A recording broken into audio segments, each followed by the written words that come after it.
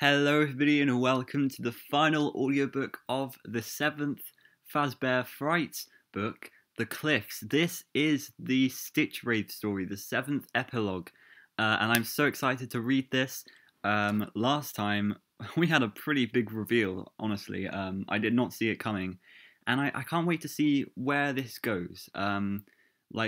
You probably can't wait to see where it goes either. So we're gonna get straight into it. Again, this is my reaction to the Stitchwraith story, and if you want to see the other parts, they're all on my channel in a big playlist. So let's begin, shall we? Larson heard it before he saw it, and when he did hear it, he couldn't believe how it managed to form behind him without him hearing it. The sounds were ear-splitting. Larson's initial thought was that a train was barreling down on him. The clatter, rumble and blast and shriek that now made him whirl around defied his ability to process the noise. He had no better success with what he was seeing, but he couldn't even try to process that. He just ran. Barreling out of the shelter of the factory, leaving his sedan and the garbage bag behind, Larson raced towards the dock. Realizing it provided no cover, he veered back toward the building, to the overhang that sheltered an old forklift. Crouching next to the forklift, he peeked into the factory.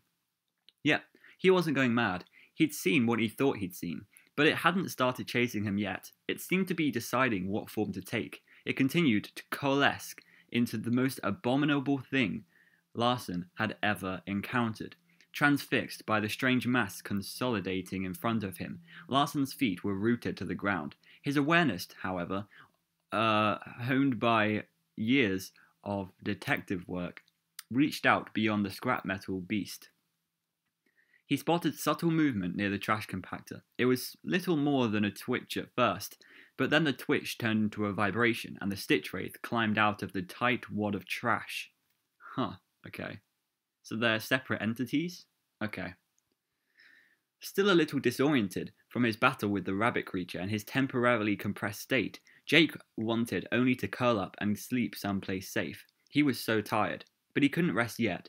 The man Jake had seen earlier, the detective, was nearby and he was in trouble.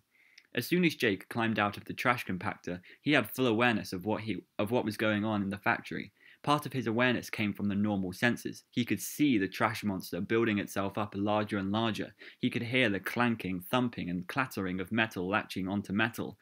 The rest of his awareness, however, came from something he didn't understand. He just knew the detective was nearby and was in terrible danger. Jake also knew something else. He knew he was in danger too. Completely against his will, Jake's metal body began to skim across the concrete toward the trash being. It felt like Jake was caught in an alien spaceship's tractor beam, except he wasn't being towed into the sky. He was being sucked into the horrible metal man thing. Jake immediately put all his strength into fighting the pull. After just a few seconds, he was able to stop his forward motion. Around him, animatronic parts and trash whizzed past and glommed into the massive body forming from the garbage. Jake, though, stayed fast, committing himself to remaining separate from the evil entity. And because he was Jake, a boy who tried to help anyone who needed it, he also extended his intention to the other animatronic debris being vacuumed up by the junkyard fiend. He did all he could to save the other parts from falling under the thing's control. He'd managed to hold back a few arms and legs and joints and screws, but suddenly he felt the resistance of mangled, metallic, skeletal remains. Something was fighting against him. It wanted to be absorbed by the whole. Jake managed to keep himself planted as he turned to see what had enough self-awareness that it would choose to join the bulging trash being. For a few seconds, the debris rolling around him remained locked in chaotic movement, but then he spied a battered, rusting, vaguely female-shaped endoskeleton with a long neck crawling away from the other rubbish. Jake immediately tried to reach whatever was controlling the girl endoskeleton. "Let me save you," he called to her with his mind. At first he got no response, but then his mind was filled with the sound of high-pitched laughter. It was a creepy cackling that skittered through his whole being. Before Jake could react to the sound, and whatever it meant, the girl endoskeleton's crawl turned into a disturbingly quick slither. Scraping across the floor, the girl endoskeleton shot towards Jake. Is this the puppet? Am I missing something? Is this the puppet? No way is it the puppet. Jake's inner resources were a little played out. given that he was still fighting the tug of the trash monster. So he could do little to resist when the girl endoskeleton surprisingly sprang off the ground and hit him full on, knocking him to the ground. Jake couldn't feel the impact, of course, but it still stunned him. For a few seconds he couldn't move. He found himself eye to eye with a corroded face whose mouth was stretched into a poisonous smile that looked anything but friendly. Nah, this is the puppet. Now what? What? No way. I mean, we haven't had anything about the puppet in the other stories yet, so there's no way this is the puppet. Really? Well, okay. The smile supercharged Jake's need to get free. He immediately tried to throw off his attacker. But she didn't budge. Instead, she pinned him with extraordinary strength, and her round, animatronic eyes started to glow white-hot. The glaring light began to bore through Jake's doll's eyes, searing into him, reaching deep inside. The moment the light drilled into him, Jake felt the same evil he'd fought in the trash compactor. Only this evil felt stronger, like it was the core of what Jake had sensed in the things Andrew had infected. Jake also felt something else. Some of that badness was inside of him. He hadn't noticed it before, but now it was unmistakable. A piece of the evil he'd battled, cold and cruel, had been hiding in Jake's spirit. Just as it had hitched a ride in Andrew, it had apparently burrowed its way into Jake as well. Jake didn't like having the nasty girl endoskeleton so close to him, but he was happy for her to take away the yuck he could feel within him. It was leaving now, returning to its source, the girl thing drawing the energy out of him with her burning gaze. Jake felt it the instant the evil left him, but even if he hadn't felt it, he'd have known. The girl endoskeleton looked somehow brighter now, less rusty. Taking back that part of her had made her stronger. As if acknowledging Jake's awareness, the girl thing cocked her metal skull and winked at him. It was a slow-motion wink, filled with what looked like gleeful triumph. Then the girl endoskeleton let go of Jake and flew backward, allowing herself to be absorbed into the horrid metal giant. Okay. Mesmerized by the bizarre osmosis of robotic parts, including one full female-shaped endoskeleton that had attacked the Stitchwraith before it releasing itself to the trash amalgamation, Larson hadn't managed to move from where he did. Now, however, the trash thing took a step forward, and it stared right at Larson. The moment the rabbit-shaped fusion of trash met Larson's gaze, Larson was able to accept what he had known when he'd first watched the monster pull itself together. The thing was Afton. Even though the rabbit was made up of disturbingly arranged animatronic parts and was twice a normal man's size, it exuded... I've never heard that word before. It exuded William Afton's unmistakable energy. In a way, the patchwork face resembled photos Larson had seen of the serial killer, as if Afton had the power to shape other material into his own countenance. Yeah, he does. Afton's amalgamation took another step forward. Larson, appalled by his stupid inaction, muttered, "Crap." He looked around. If he ran now, he could slip between the next building to the north and get away. But he looked beyond the immediate buildings and the lake. This district was surrounded by old neighborhoods, the kind of neighborhoods with two-story houses, gnarled oak trees, and children. Ryan's voice spoke in his head. "Teacher says dads are like superheroes, but you're not. Superheroes don't break promises." Ryan was right. Superheroes didn't break promises, and Larson wanted to be Ryan's superhero. Today he could do that by keeping his promise to the city, his promise to protect and serve. He was not going to run away. He had to stop this thing before it got out. But how? Larson looked around. He catalogued what he saw. The factory, currently incubating a creature from the underworld. Dock and lake behind the factory. An empty field to the left of the factory, beyond which lay houses in which little boys like his, Ryan, were playing video games, building forts, doing homework, or wishing their dads were at home. How could he fight something powered by such evil? Before he could answer that question, the creature that looked like both a man-shaped pile of junk and a deformed rabbit turned and went deeper into the factory. What was it doing?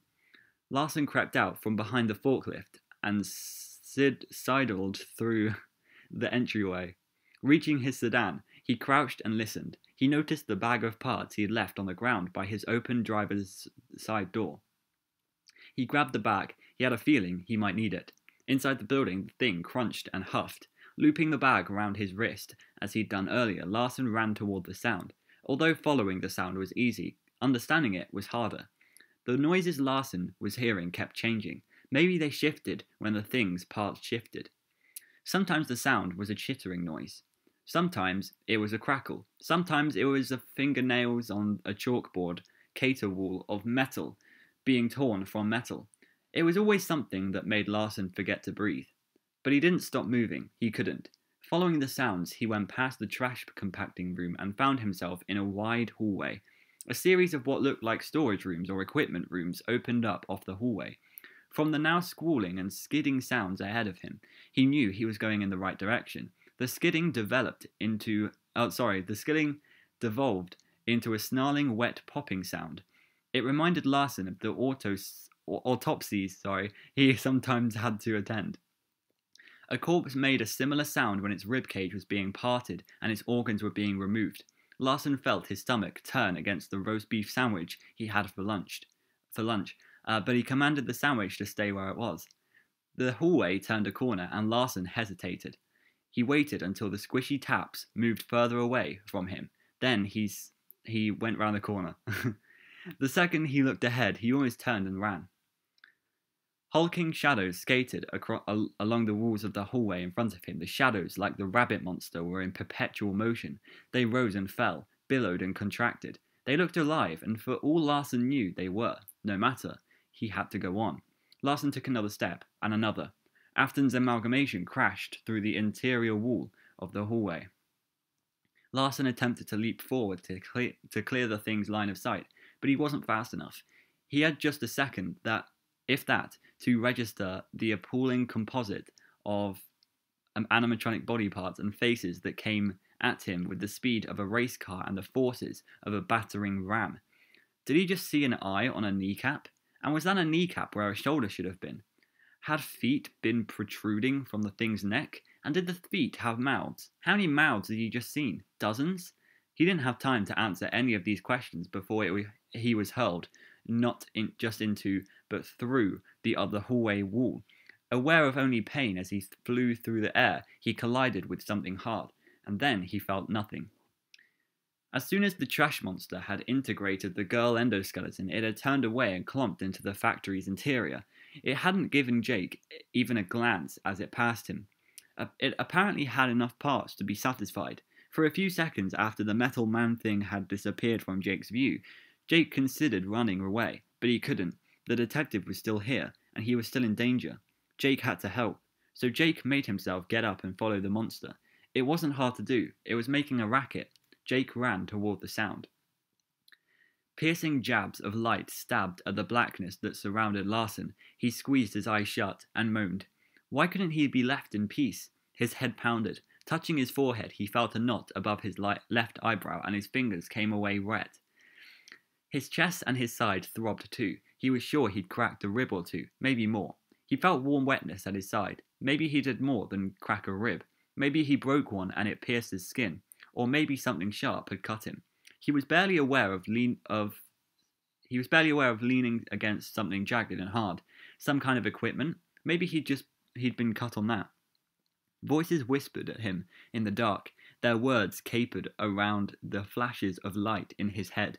He screwed up his forehead, both to combat the throbbing pain in his skull and to help him focus on what the words meant.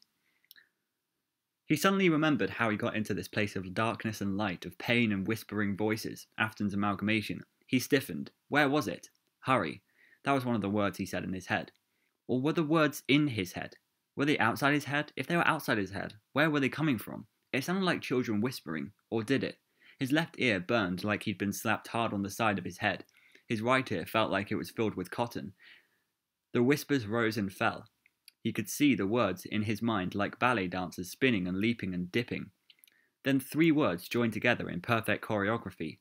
Open your eyes, they said. Larson did. Afton was standing over him. So close. Too close. Larson looked into the enormous face hovering above his own.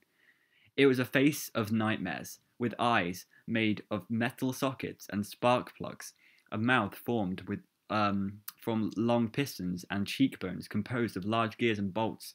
The face seemed to be held together with bits of pointed metal, rusted pipes, and what appeared to be an actual bone. but not the bones one would expect to see in a face. An animatronic elbow acting as a chin was attached with a rat skeleton, and a brow made from part of a motor was affixed by a bird's foot. As repulsive... Oh, bird's foot, blackbird? No, I don't know. As repulsive as all of this was, though, it wasn't the metal junk that sent chills skittering down Larson's spine. The truly repugnant thing about Afton's new face was that it was in motion. Tucked in and around the metal scrap and bone, animatronic parts wriggled and writhed, and they were singing, or at least that's what it sounded like. Larson could hear a harmonized chorus. Various parts of it seemed to be coming from Afton's spinning ankle joint nose, shimmying shoulder socket forehead, and tapping metal-footed jaws. Each of Afton's ears were made of a different animatronic part. One ear was 3/4 of a metal hand, and the other ear was a metal jaw. Both the hand and the jaw were moving in time to the music, which seemed to be snippets from the old floor shows that Freddy's animatronics used to do. Thankfully, Larson didn't have time to examine Afton's makeshift face any further, because Afton's amalgamation raised a hand that was actually a foot and a hip joint. Larson lunged to his right, but he wasn't fast enough. The sharp metal toes of the foot Afton was using as a hand impaled Larson's belly. Larson cried out when hot pain shot through his gut and radiated across his entire torso, but he was able to jerk free and stagger out of the hideous thing's reach. Grabbing his lower belly, Larson felt warmth flow between his fingers, down over his right hip bone as he busted out of the room he'd been thrown into and ran down the hall to the south exit of the warehouse. Jake watched the detective flee down the hall. He called out, but the detective didn't hear him. Jake was mad at himself. If he hadn't hesitated after the girl endoskeleton attacked him, he could have gotten to the detective in time to prevent what had just happened, but Jake had been weak and selfish. As a result, he'd been too late. The detective would know, of course, that he'd been stabbed, but he'd think that that was all that had happened. He would think the injury was bad, but he didn't know that the injury itself wasn't the problem. The problem was that when the trash monster stabbed the detective, it infected him with the spirit of the horrible man who animated him. Jake had known that the evil junk demon was controlled by the awful thing that wanted Andrew. Spirits, Jake had discovered, possessed something that was similar to a smell. Each one was distinct. This particular spirit smelled really, really bad, and when it had stabbed the detective, the smell had gone into the detective's body. Jake was afraid the detective had been infected, and he didn't know how bad the infection would be. Pretty bad was his guess. For sure, Afton's spirit would fill the detective with evil. But what if it did more than that? What if it killed him? Jake had to get the infection out. The metal monster thundered past Jake, again paying no attention to him. The monster was intent on catching the detective, so Jake chased after it. Behind Larson, Afton's amalgamation howled like a demented hound from hell. Larson could hear its ponderous steps, pursuing him as he ran, each footfall sounding like a thunderclap, each thunderclap louder than the last. If Afton had been breathing, Larson would have felt that breath on his neck as he threw the shoulder into the closed door and fell out into the dwindling daylight. He turned and ran north along the side of the factory. He knew where he wanted to go next, but he might or might not make it. He ignored his pain and ran as fast as he could. The second after Larson got where he was going, Afton ripped a hole in the side of the building to pursue the detective. Larson heard the clamorous rending of the metal and Afton's bawling shout. Then he heard the singing he'd heard earlier. It was louder now, almost frantic, as if the cannibalized animatronic parts were trying to comfort themselves with music. Larson imagined the amalgamation's unholy head rotating this way and that, looking for Larson. As Larson did what he needed to do next, he hoped Afton's current form had no supernatural powers other than its ability to animate junk. If Afton was telepathic, Larson was screwed, but he had to try. To Larson's amazement, he was able to get to the forklift without Afton being aware of it. As he climbed onto the driver's seat, Larson hefted the bag of parts he'd been carrying around. He started to tuck the bag onto the floorboard by his feet, but suddenly its contents started moving. For a moment, Larson forgot all about the trash rabbit, because not only was the bag moving, but voices were coming from inside it too. Holding his breath, Larson gingerly opened the bag. As soon as the bag opened, the voices got louder. Larson gasped and jerked his hand back. The last thing Larson had put in this bag was a mask. The mask was cracked and muddied, but its features were clear, with rosy red cheeks and purple stripes that stretched from the bottom of its hollow black eyes to the top of its wide-open mouth, red lipstick highlighting an amplified pucker. The mask could have been amusing, but it wasn't, especially now, because now the mask had come alive. Its mouth was wide open, and it was wailing something unintelligible. That's definitely the puppet. 100% the puppet, I called it. Larson didn't need to understand its cries, though. Disturbingly, he could hear the mask's intent in his head. It felt like he was receiving the download of a single thought. Take me to him. Not far away, a crash resounded. It spurred Larson into action. Grabbing the bag, Larson hung it on the forklift's prongs. Then he got back into the driver's seat and started up the forklift's engine. The sounds of Afton's amalgamation were getting closer. They were coming from right, on the other side of the wall. Larson put the forklift in gear and drove it into the wall, shearing through the metal and impaling Afton in his hip-shaped gut. Yes, Larson, you go. The bag containing the mask led the way. When the forklift impacted Afton, Larson saw the bag open. He got a glimpse of black and white stripes, but Larson didn't care about the bag now. He cared about driving Afton into the lake. With one hand on his wound and another on the wheel, Larson kept his foot smashed against the forklift's accelerator. Afton, however, wasn't going into the lake without a fight. He planted his hand /jaw/joint constructed feet and leaned into the forklift. Larson's forward progress slowed, but it didn't stop. He dug in. Come on, he urged the machine. Come on! The machine gave a great grumble and surged forward. Afton was pushed to the very edge of the dock. Go, go, go, go, Larson muttered, his gaze locked on Afton's soul-freezing eye sockets. Afton was almost at the edge. He was going to. Pieces of the forklift began peeling away and flying through the air toward Afton. First the mast, then the lift cylinder, then the backrest. One after the other, parts of the forklift disconnected from the hull and swept toward Afton's amalgamation. The tilt cylinder, the wheels, the overhead guard, they went in quick succession, followed by the fork's prongs. Everything was being absorbed into Afton's merger of metal, plastic, and wire. Larson watched in frightened awe when even the evidence he'd hung on the front of the forklift got slurped into Afton's continually evolving construction. He thought he saw one black and white striped arm get siphoned up into Afton's left leg. Then the steering wheel was snatched from his grasp, and he felt the operator's seat gyrate under him. Larson jumped off the forklift and fell to the dock. Holding his gut again, he began crawling backward, away from Afton's evolution. It continued to consume the forklift.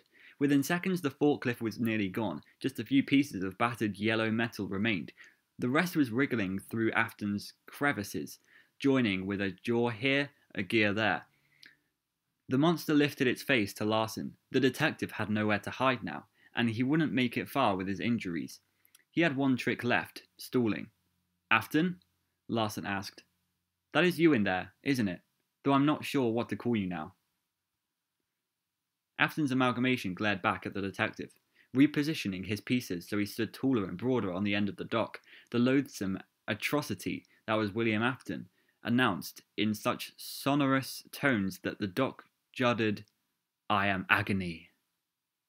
Okay. Larson felt his lip curl. He said nothing, but his mouth dropped open when all the faces and mouths on Afton's trash body began talking at once. Oh my god, that's so creepy. No, not talking. It was the singing again. Larson hadn't had time to examine all of the Afton behemoth when he got up close and personal with Afton's jigsaw puzzle face, so Larson hadn't noticed then whether the totality of Afton's junk had been part of the mutant stage show he'd glimpsed. but now he could see that every animatronic part crammed into Afton's warped configuration was doing its best to sing and dance.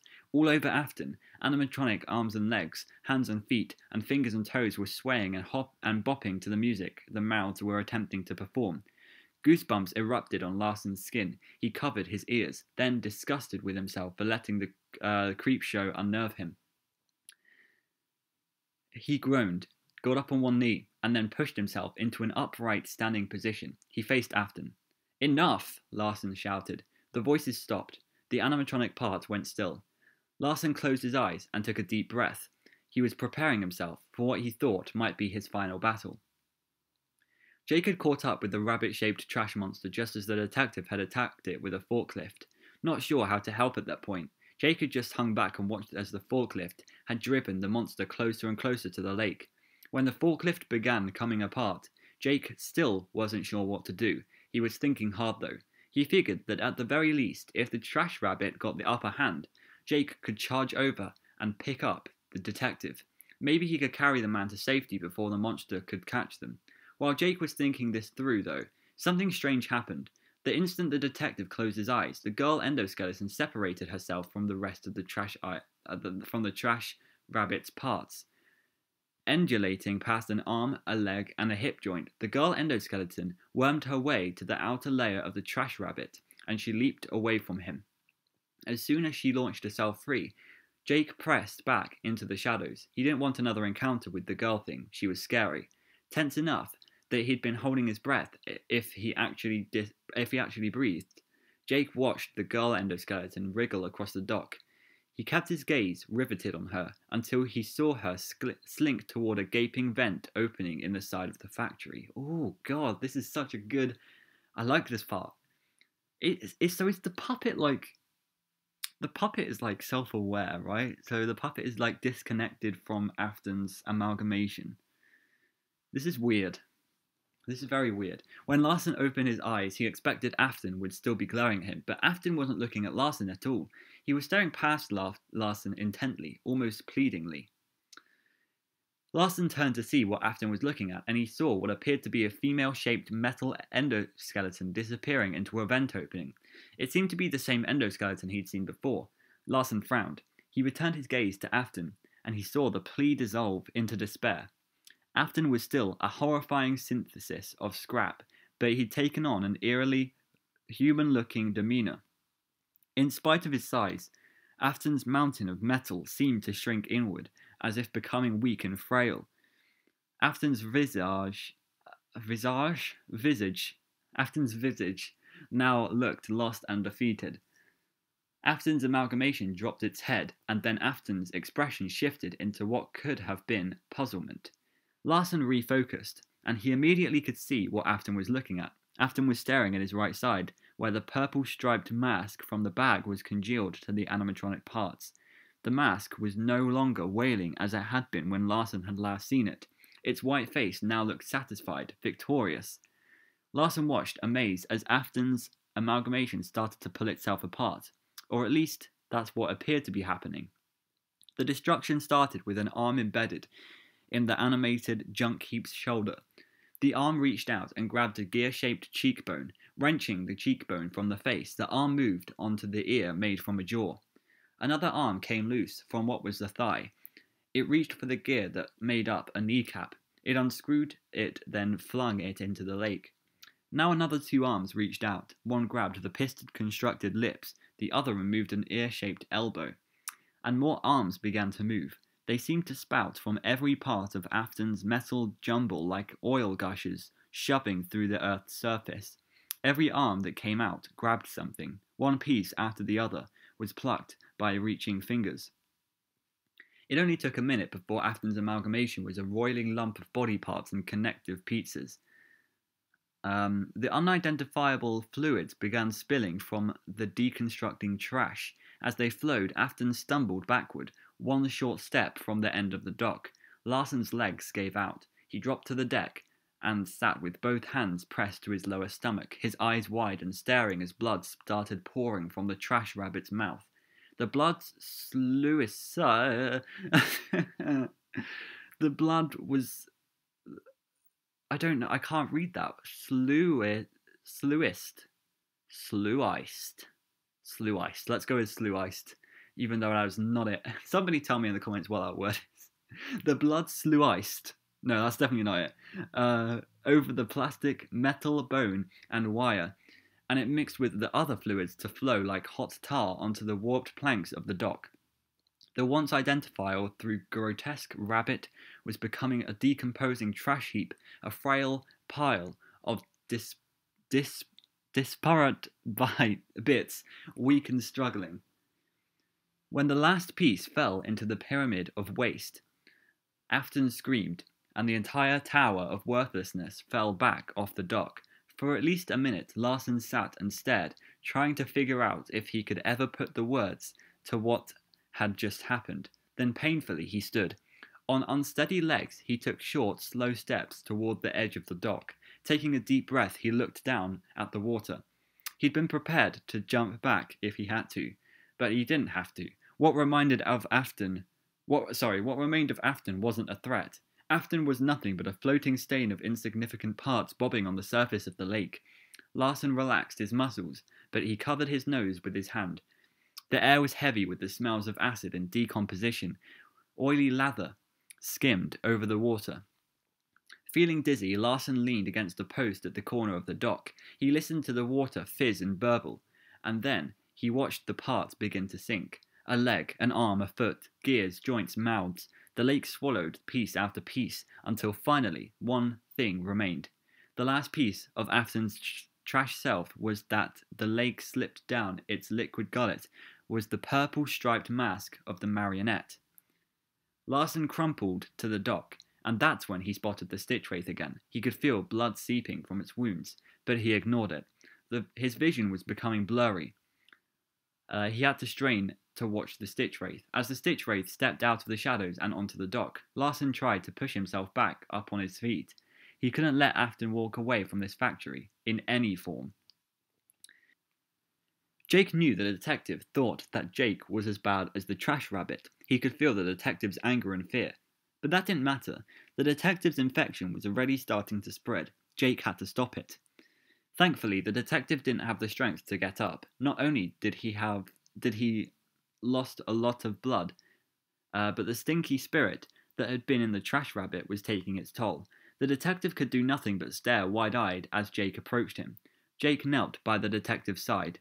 "It's okay. I'm not going to hurt you." The detective didn't seem to hear Jake's words. The man's gaze was losing focus, and he was terribly pale. Jake looked at the wound in the detective's belly. It was swollen and inflamed, and its edges had a sickening greenish tint. How could Jake get the contamination out? Jake looked down at his metal hands. Concentrating, he sent energy from the battery pack he knew powered his endoskeleton. He funneled as much of its charge as he could into one of his hands. And it worked. Jake's metal hand began to glow red with heat. As soon as the glow began to radiate outward, Jake held his hand over the detective's wound. The detective was barely aware of what was happening, but he cried out and tried to writhe away from Jake's hand. Jake used his other hand to hold the detective in place. As soon as the detective was still, Jake lowered his glowing hand. The detective screamed in pain, but Jake, wincing, ignored the sound. He had to burn the infection away, even if it hurt the detective. As soon as the heat met the detective's skin, a greenish gunk that looked like a revolting cross between spoiled cottage cheese and pistachio pudding bubbled up to the surface. Oh God. It immediately began sizzling, which created a nasty reek of putrid, decaying flesh. Jake would have wrinkled his nose if his nose could have wrinkled, but he stayed where he was, and he kept his hand in place until the last of the repulsive glob was gone.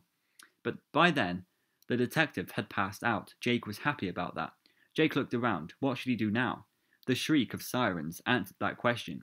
He had to leave. Help was coming, and that help wouldn't see Jake as a good guy. Jake straightened and ran toward the factory. He figured he could wind his way through its interior and escape out on the other side. As Jake ducked into a narrow hall, though, his footsteps faltered. He'd just had a horrible realization. Jake forced himself to keep going as he thought about the trash rabbit and the way it had come apart.